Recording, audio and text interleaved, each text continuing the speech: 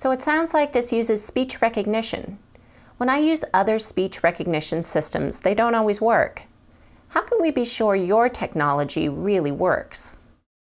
That's right. When people think about speech recognition technology, they often draw on their experiences when they're on the telephone and they've called the bank or the cinema and they interact with this automated system which sometimes doesn't understand what they're saying. But our system, it shares some similarities with those systems, but there are also some differences. So in terms of the similarities, we have the same underlying statistical modeling for speech recognition. We use HMMs or hidden Markov models. But the differences are that we have a system which is optimized for a particular purpose, which is evaluation of English language proficiency. And to that end, we have made some specific and patented optimizations to our speech recognizers.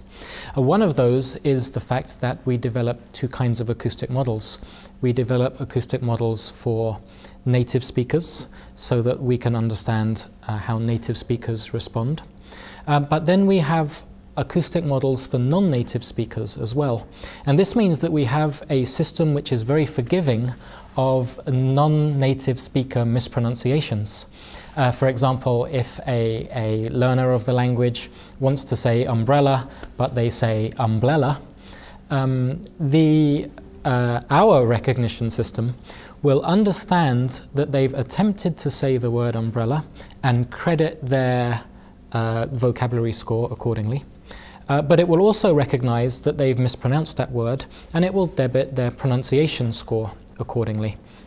So we have a system that's forgiving of errors in terms of recognition, but it also recognizes when an error has been made and that feeds into the score, the appropriate score.